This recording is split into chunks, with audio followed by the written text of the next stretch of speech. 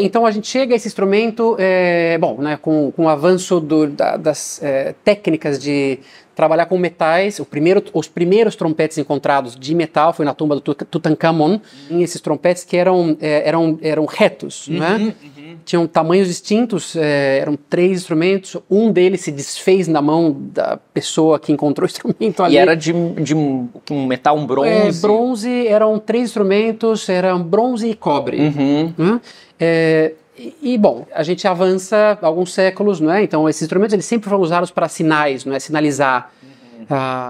Não é? Mesmo antes do período barroco, que é onde a gente tem esse instrumento nesse formato, a gente tem esses guilds, não é?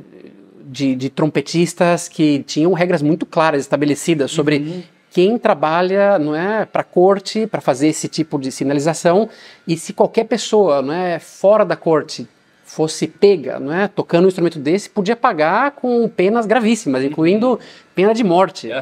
Não é? A importância, outra vez, desse instrumento que tem uma projeção, não é, que pode alarmar, não é, uma comunidade, chega, não é, ao século XVI, XVII, não é, e esse século XVIII, nessa possibilidade de dobrar o instrumento. Então a gente começa a fazer um instrumento que é muito longo, tem mais possibilidades da série harmônica, não é? Esse instrumento tem 2,40 metros, não é? Então se eu alargar ele tem 2,40 metros, a gente dá a volta nele, e aí a gente tem um instrumento, nesse caso, em Ré, não é? Que possibilita eu tocar uma série que vai de um Dó grave. Então a gente tem um Dó, o primeiro harmônico, Sol, Dó, e esse Dó é o Dó embaixo do pentagrama, não é? Então a partir daí eu tenho Dó, Mi, Sol, Si bemol, Dó no quarto espaço, e a partir desse Dó no quarto espaço começa a vir todas uma escala diatônica. E claro, não é? Depois desse instrumento a gente passa por tentativas de fazê-lo cromático, né? Então a gente está avançando já para o classicismo e uma diferente estética, e a gente precisa de notas cromáticas para tocar em outros registros, né? E não se esquecendo que o trompete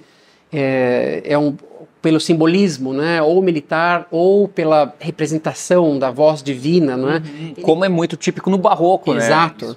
Então, quer dizer, o trompete ele assume esse lugar simbólico no período barroco, não é? Então, o trompete em Ré, que é um instrumento festivo, não é? Uma tonalidade festiva.